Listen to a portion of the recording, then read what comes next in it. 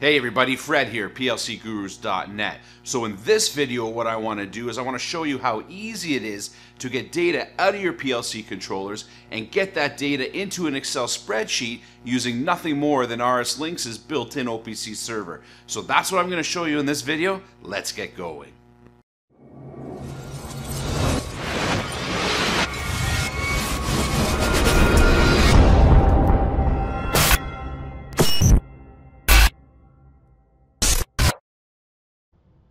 Okay, so before we get going with the actual video, I do want to do a quick plug for our website and forums over at https://PLCGurus.NET.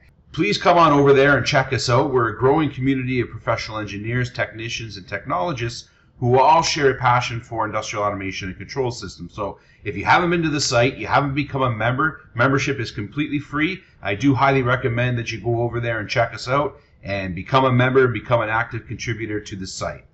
Okay, so like I said in the intro, we're going to go ahead and configure or set up RSLinx to automatically in real time pull data out of our PLC and put that data into an Excel spreadsheet in real time. So let's go ahead and get the emulator. So for this tutorial, I am going to use the Studio 5000 Logix emulator. I mean, of course, you can always use real hardware. I just don't happen to have my my hardware set up here in the lab. So I'm going to go ahead and launch that emulator, and we'll get this emulator configured. So to demonstrate the real-time data logging capabilities, I thought to myself, okay, well, how do I do something interesting? I mean, of course, we could just grab data points and dump them into an Excel spreadsheet, but that's not overly interesting. I thought I wanted to do something a little bit cooler to show you some of the power that you can actually do with RSLinx's OPC server, Excel, and some of the trending functions built in. So I thought, you know what, for this tutorial, I'm going to go ahead and build a function generator or a sine wave generator. And what we're going to do is we're going to plot a sine wave using the chart properties or chart functions in Excel. And you can see that chart updating in real time. So I hope this is going to be somewhat interesting to you. Like I say, I didn't want to just take data points and dump them into a spreadsheet. I wanted to give us something a little more visual to look at. So that's what we're going to do. And you can see I have the program written here. So I'm going to go ahead and include a download link in the comment section below where you'll be able to download this complete program if you're interested, as well as the Excel spreadsheet that I'm going to show you in a little bit. If you wanted to download it, play around with it, or really dive in, do a deep dive under the hood on what I've done here to set this program up. So again, that'll be down in the download link below. Okay, so the first thing we're going to need to do is configure the emulator here. You can see that I've already added simulated I/O modules to the I/O backplane here, the virtual backplane here. So let's go ahead and launch up RSLinx. And to add the emulate driver, we'll go configure drivers and then find the virtual backplane driver right here. This is the one we're after. I'm going to click add new, use the default name, that's fine. And you can see here I have the emulated processor residing in slot 0, but by default RSLinx takes slot 0. So I usually like to move this so it's out of the way and more indicative of an actual processor that's going to be in there. So I'm going to go ahead and put that in, I don't know, let's put it in slot 8. Okay, and you can see it's moved over there. Now I have room for my processor, so I'm going to click close there, and if we expand that, you'll see here that there's the factory talk links, communication module there. What I'm going to do now is I'm going to go ahead and add the processor, and we're going to put that in slot 0. So we're going to use the emulate 5570 controller, and I'm using version 21. So you'll want to have at least, if you're going to go ahead and download this package, you want to make sure you have at least version 21 or later of Studio 5000. I'll click next, just accept the defaults here, and there's our emulated processor there. So now we got to go ahead and add these two I/O modules, namely the slot 2 inputs and slot 2 outputs. So let's go ahead and do that. Let's create a new module, and we're going to put that in slot 2, and that's fine. And let's just say this is inputs. finish, and I'm going to do the same thing for slot number 3. This is going to function, oops, cancel, let's do that again. Create, I'm going too quick for myself here. Input output simulator, okay. Next, and this will be our virtual outputs. Okay, so there we have it. So we have our emulator in slot 0, which matches our I/O config, and then inputs and outputs in slot 2 and 3. Okay, perfect. And if we browse that driver, you can see everything shows up. Perfect. Okay, so I'm going to minimize links. And let's go ahead and download our project into the controller. So to do that, you want to make sure you have your path specified. So you can see I already have it defined here, but if you don't, just click on the little whoactive icon beside here and make sure you highlight the emulator and just click download. So you want to download, yes, and that'll take a second and we should be good to go here. Okay, so we'll kick that into run mode. And okay, so far so good. Okay, so I'm going to go ahead and assume that everyone that's watching this video knows what a sine wave is. And basically I've written a program here that generates a sine wave, and I've given it the flexibility where I can adjust the frequency or the phase shift by just manipulating these parameters. So I mean, electrical 101, the sine wave is as a result of the function omega t minus the phase shift here. So you can see the math I'm using, sine of omega t minus the phase shift, and I'm just pushing all that through a compute function that's going to go ahead and generate the data point for the sine wave. And I'm going to use that data point to reference the time index as well. So it's going to be with respect to time.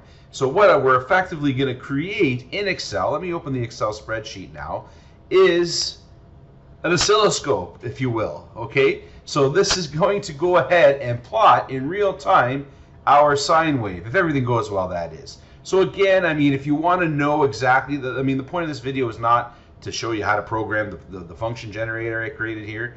If you want that, check out the download link below, and you can go over to PLCGurus.NET and download it. However, what we do want to show is how we can easily port the data points that I'm interested in here, namely my data underscore DDE, the time index, that'll be for the x-axis, and the actual data points of the sine wave for the y-axis. Okay, so you can see here I have x and y. This corresponds to time and the data point. Okay, and I do have a little UDT that I've created here to help with some of these data points. Just a nice little way to encapsulate things. Anyhow, okay, so I'm just going to minimize this again because we're not quite here yet. And what I do want to do, if I right click on these, I'm going to go properties, I'm going to go I/O data, and we can see here that you can actually have a set of toggles for the I/O cards. So I'm going to do the same thing for the other slot, just so we can see things and toggle things in real time here. Okay, so let me go to the main routine, and it's just a basic start-stop type circuit that we can start the process or stop the process. So let's go ahead, and it's a normally closed stop button here. So I'm going to go ahead and just make that closed. You can see that's now closed. And if we toggle the input 0 right there, that'll start the wave generator. Let's go back to our wave generator. And you can see now it's actually computing data points for our sine wave. Okay, right now I have the frequency of 0.2 and a phase shift of -0.2. And you know, once we get going, I'll probably play with these to show you that it actually, you know, it can increase the frequency and phase shift and all that fun stuff. Okay, so let's head on over now to RSLinx, where we can start setting up the actual data logging feature. Okay, so now with RSLinx open, what you want to do is you want to head up to the menu bar here, to the DDE/OPC menu tab here. And I should mention, I'm not even sure if I mentioned this at the start, you must have the paid or professional version of RSLinx to get the OPC server functionality. The free version of RSLinx does not have the OPC functionality built into it.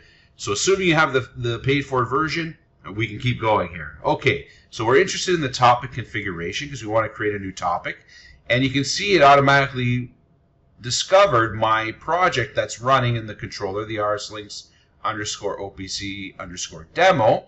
And what we want to do now is create the shortcut path to this configuration. So to do that, you can see mine was already selected, but what you want to do is highlight the topic and then highlight the controller that you want to pull data from and then click apply. So you can see I've already done that, so it's already existing, and then you'll just hit done. Okay, so now what you want to do is we want to generate the DDE link that we can paste into our Excel spreadsheet. So to do that, I'm going to have you go over to copy DDE link to clipboard. And we're going to go ahead and drill down into our project here to the data DDE. In this case, we're after the time one first. We'll do time first. And we'll grab the first element in this array. And let's make the block size 120. And I'll click OK. And now let's open up our spreadsheet. And what you want to do here, I want to select the x-axis box. And I'm going to go paste special. And I'm going to go ahead and paste the link, and I'm going to click OK. And that should generate the x-axis data points for us. Perfect. Okay, so we're going to repeat that same process now for the y-axis. So I'm going to go back up to the clipboard. I'm going to drill down, DDE, and this time I want the data real, which is all the data points of our sine wave that's being generated for us as we speak. And I'm going to select the first element in that array. Again, we'll make the block size 120. Click OK. Head on over to our spreadsheet.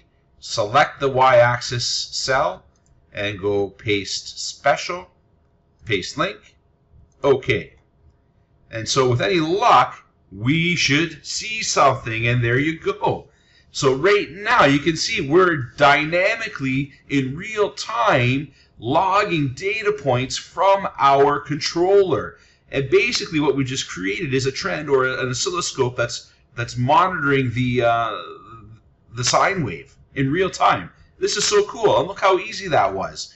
You know, aside from the programming portion of it, I mean, and setting up the spreadsheet. And again, I'm not going to show you how to set up the chart properties. Like I say, if you want all of this stuff, I'll give it to you down in the download section. Head on over to PLCGurus.NET and download it, and you can play with this stuff until your heart's content. And again, like I said, we can change the frequency. Let's just do that. So let's, I don't know, make it 0.4. And you can see there, it did actually increase the frequency. And if we enter a phase shift, I don't know, let's go minus 0.4, we should see this sine wave shift. So yeah, you can play with this. Like I say, I'll make it available for you. Let's go 0.5, minus 0.5, phase shift.